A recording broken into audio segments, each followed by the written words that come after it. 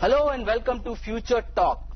India's demographic dividend of millions of fresh graduates entering the workforce every year is failing where it counts the most. These students who graduate from their respective colleges are far from ready to be inducted into the industry. They need to be trained with a host of skills before they can start performing on the job. One solution is skill development, but the skill training is also one of India's biggest failures.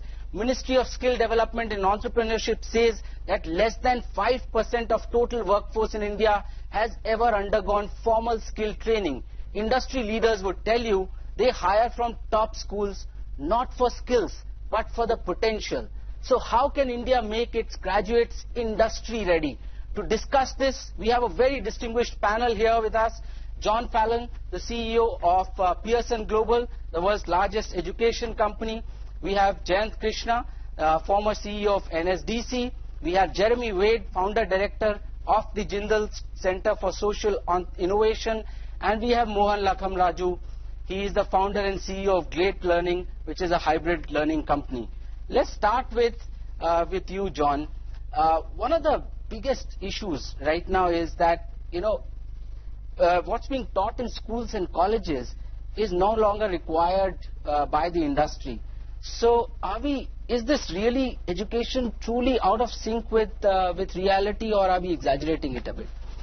I think let's just take a step back, and I think a lot of the things that is powering this debate, as well as the statistics that you just quoted, is the rapidly changing nature of the future of work. We read headlines every day about the robots are going to take our jobs and how many different occupations are going to be disrupted by technology, machine learning, artificial intelligence and the like.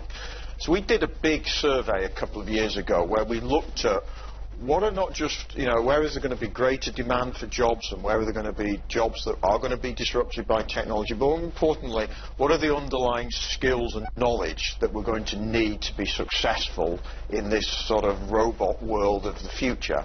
And guess what? The skills that were most in demand were the ability to learn how to learn, because we're all going to have to reskill, rechange, relearn new things. It was fluency of ideas. India increasingly becoming a major centre of innovation in its own right. That happens because of people's ability just to come up with lots of new ideas. The ability to persuade somebody else of a different point of view. The ability to empathise, to listen, to take lots of complicated pieces of information and synthesise them. Those are the skills that actually are the things that make us innately human, and which are hardest for robots to replicate. And guess what? The institution in the world, here in India and every other country, that best teaches those skills and capabilities, those underlying platform, if you like, on which more specific skills-related jobs can be, roles can be taught, is the university. So there's something going on. Yeah. I think universities probably need to be more explicit about those underlying skills that they are teaching and enabling, and more specifically design them into specific curriculum. Jen, how much out of sync is education with I think we're very, very badly out of sync. A few years back with the the erstwhile Planning Commission before Niti Aayog came into being, I was involved in a study, and to our utter surprise we found that if you look at the entire pool of graduates and postgraduates in the country, then the employability of these graduates and postgraduates is just about 10%. If you look at the professional courses, the BTechs and MBAs and that category, it was as low as 24%. So I think what is happening is a huge drain of national resources, which is producing people who are not employable, I think. So I think it's very, very important to mainstream employability skills, which is very important. And even in a country like India, where the education attainments for a large number of people who go through the primary and secondary education are so poor. You would recall the Acer study, where a class 8 certificate holder couldn't even read a class 3 vernacular textbook, kind of a thing. And mathematical skills were even poorer, kind of a thing. So I think the challenge, for higher education and skill development, these two areas, is that the input that they get, barring a few exceptions of the creamy layer, the input is so poor that, sometimes I feel, what can these people do? Do they become magicians? And then the other issue is academia in our country does not engage very well with the industry, kind of. There's a huge divide between the two. Good people in the industry who have the capability to deliver value in academics, they feel it's waste of time to engage with them. And academia, barring a few exceptions again, does not have the confidence to engage with the industry. And unlike, for example, in Stanford University, where Silicon Valley thrived to a large extent because of Stanford and a few other universities in the Bay Area, kind of a thing. Why can't we make that happen here? Barring perhaps an Indian Institute of Science, Bangalore, or a few IITs, I think this kind of, and there also the engagement is much less. I think that's very, very important. The two have to go hand in hand. Otherwise, through a prism of timelessness, we'll keep blaming the industry or the academia, and never the twain shall come together. It's very important for them to work together. Jeremy, you built the institution around this, this course or the center of yours. What's your experience? Is it still out of sync? Well, it's certainly out of sync, but it's because we're in the midst of a fourth industrial revolution.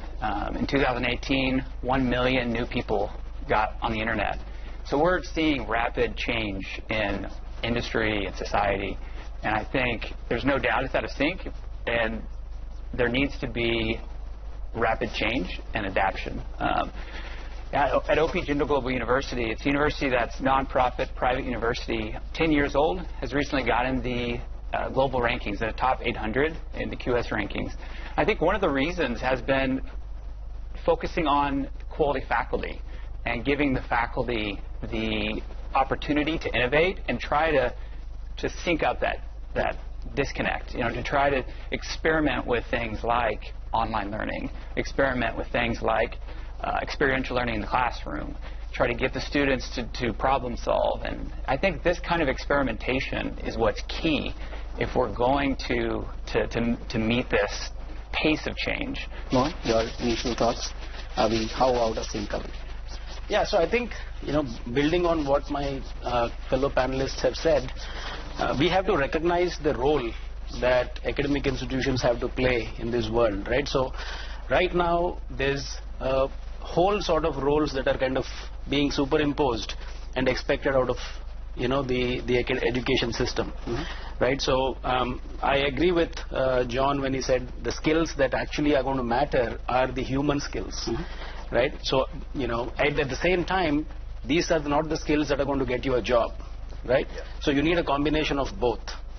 So either the universities have to recognize this and focus on both of these separately. The same people can't do both, right? The teachers that are helping you learn to collaborate, be empathetic, be able to synthesize, problem solve, these are life skills.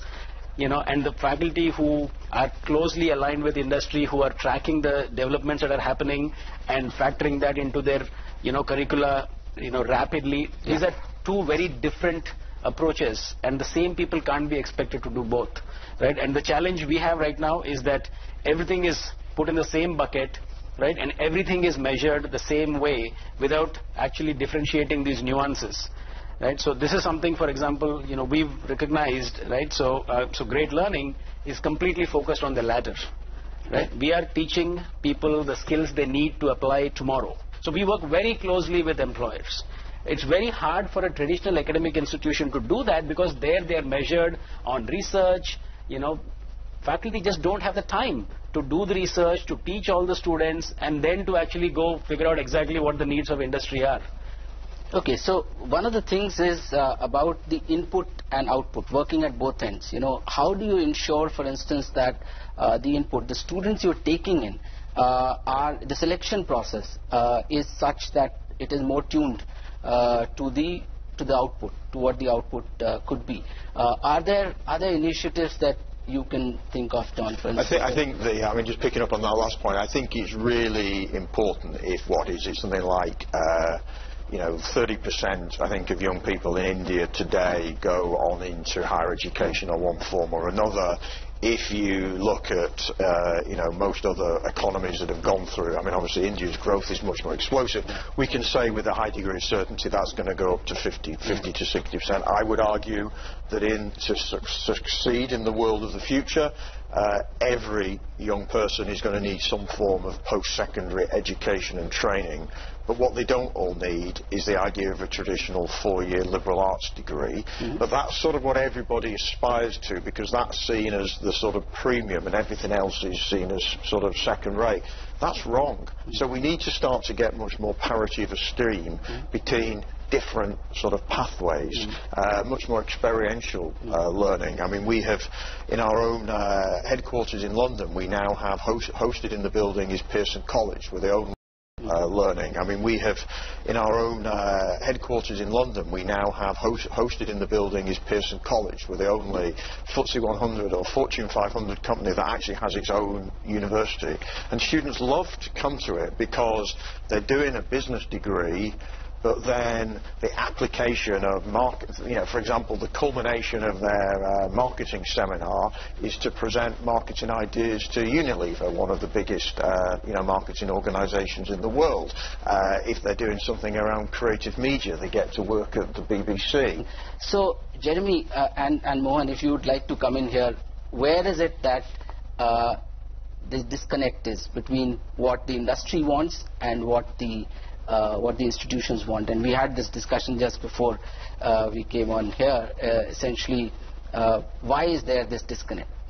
See, I think ultimately it all comes down to numbers, right? So the good and what gets measured, right? It's only what gets measured that is focused on is improved, right? And the top institutions in the country have no shortage of students to come in, right? There's so much demand for the top institutions. They get the good students, right? And these good students end up, because they are good, they end up getting good jobs, right? The institution really doesn't need to do a whole lot for that, right? So the top institutions, that's generally the case.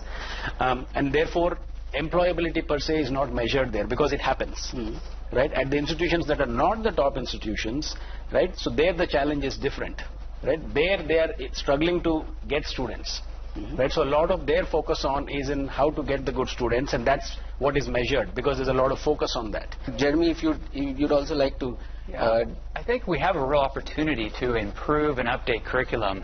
Now, if you think about students, they're going to be much more digitally savvy now coming out every year. So we have an opportunity to really build in digital learning just straight from the beginning, and I think that can also help to scale up good quality online learning, so those really persuasive, high-quality teachers, their content can go wider to more people, and I think it also can be developed faster and iterated faster, and kind of a way to make sure that it continues to be synced. I completely agree with Jeremy. In fact, that's exactly what we are doing at Great Learning.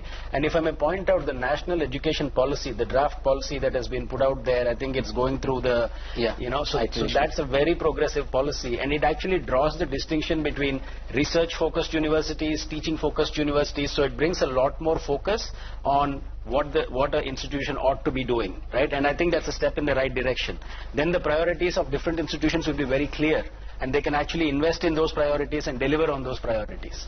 Do you think? I was going to say, the other perspective. So far, with this debate, we've focused very much on what does government do, what does university do, what do employers do.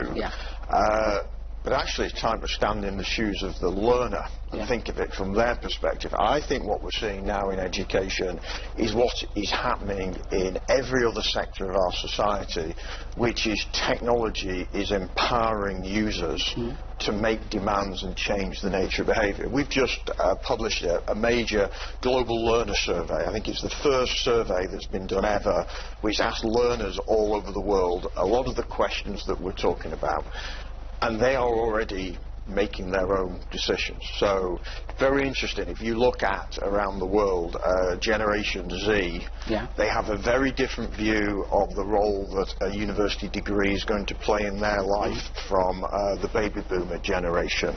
They recognize it's not going to be sufficient. They know that they're going to have to get some very job-specific skills with it. And that means they're thinking, well, how much do I actually want to invest in my university degree, recognizing that. And also, just to add, see, we as a country, we have to start embracing technology shamelessly in education. You know, look at the volumes we have. We have 600,000 villages. You know, we have about 600 districts in the country. You know, how would you ever have top-grade teachers in each of these locations? You know.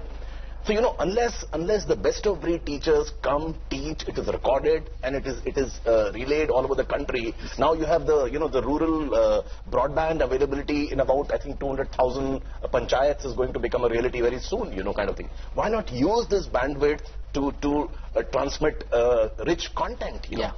Otherwise, you know, we as a country, we have not incentivized teaching to a large extent, you know. So, I mean, barring a few exceptions, again, a lot of unemployable people get into it. Comes this whole issue that, of the industry, which is about the autonomy. Autonomy in not just in terms of funding, you know, finding the right teachers, training the right teachers, but also about the curriculum. And also the institutions of eminence, which we are going to start seeing very soon. Can I just pick up, I think this idea of distance learning, because I think this is something where India could learn from what's happening elsewhere in the world, because I do think now, if you look to Europe, if you look to the US, even if you look to China, I think now online learning is recognized to be often at least as good as the campus experience, and in many ways superior, certainly if done in a blended and a hybrid way. I remember talking to somebody some years ago, an Open University lecturer, who said, let me talk about distance learning. You sit in a lecture hall with 2,000 students and you try and see the one on the back row. That's distance learning. You know? I think sort of, you know, Mark Twain described a lecture as the process by which the professor's notes became the student's notes without passing through the brains of either of them. So I think it's time to completely rethink these traditional ways of thinking about it. And actually online learning can be very high quality, it can be very personal, it can be very adaptive, but we do have to recognise that if there's regulation barriers that are getting in the way of good quality online education, my advice would be sweep them out the way as quickly as you possibly can, because the results tell you that you'll get better quality learning, more accessible, more affordable, and to the point we've been talking about, much more directly relevant to the world of work. So Jayant, is the industry ready to accept that? And the whole issue of autonomy, curriculum, faculty, funding. You know, see, when it comes to pricing of your education, your major education service. You know. So I think autonomy can't have one absolute definition in a country as diverse as ours. You know, if you look at the IITs, perhaps the RECs, which are you know, NITs now, and top 10 or 15 engineering colleges in the private sector in the country.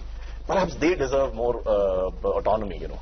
But look at the lower end colleges, you know, where you know a lot of people who entered into just to make a fast buck kind of a thing.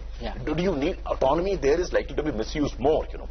Business schools, IIMs, perhaps, you know, another 15, 20, 25 top end colleges. If you leave them aside, rest of the category, you know, I think autonomy could also could be misused, you know. So autonomy is very, very important to people who have brought value on the table, who have delivered. You know, they need a lot of freedom, because unless you give them freedom, they will not reach their place that they're destined to. Education in India is a one-way traffic. When you put in money into it, you can't take the money out. So there is no incentive for many industries to actually invest very heavily in education. It's more like philanthropic activity. If from the panel, if there are any suggestions on what is it that one can do about this, because this continues to be industry's bugbear. In private universities, let market forces operate very clearly. If somebody prices it out of context, I mean, that university or the institution will be eased out automatically. I see no relevance to control this. Of course, you just have to guide through a regulator that it should not be a cartelization of players. Yeah, maybe I'd come back to a point on skill development that we haven't talked about, I think, is around entrepreneurship, too. Yeah. And I think not just in job creation and the jobs that entrepreneurs create, but thinking about entrepreneurship more holistically, being entrepreneurial as a skill. And I think that can go to the skills that are needed to keep learning, that can go to moving career to career faster and adapting to the change faster. So I think the more we can do around entrepreneur skill development. Yeah. Actually, I think there is evidence to show that, when market forces are allowed to work, there have been phenomenal outcomes, right? So yes, there have been bad instances 20 years back, 15 years back, when information was not as easily available, when the information asymmetry was very high, right? Now information is there instantly, right? If somebody does something bad, social media, it's on it immediately, right? So there are market forces that are keeping people in check, right? So, ISB, for somebody to study there, costs 35 to 40 lakhs. Yes. Yet it's one of the top institutions in the country, right? Why? Because people are getting an ROI, right? And those fees are allowing them to employ the best faculty from the world, right, and deliver the best quality education, right? So wherever market forces have operated and have been allowed to operate, they've actually led to good outcomes in today's day and age. Before we close, we're running out of time. If we could have from each of you, very quickly, 2 best practices of industry-ready students. I do believe there's power of technology to adapt and personalise learning, the way that artificial intelligence is going to provide much more direct and individual feedback to each and every person is incredibly powerful. You have to mainstream employability skills. You have to, take up apprenticeship very, very seriously.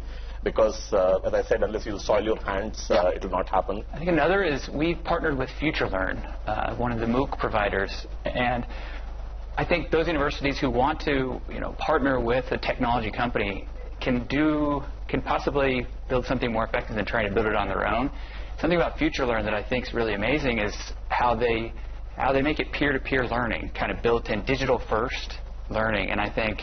Not trying to build it from scratch, but learn from those who've done it well.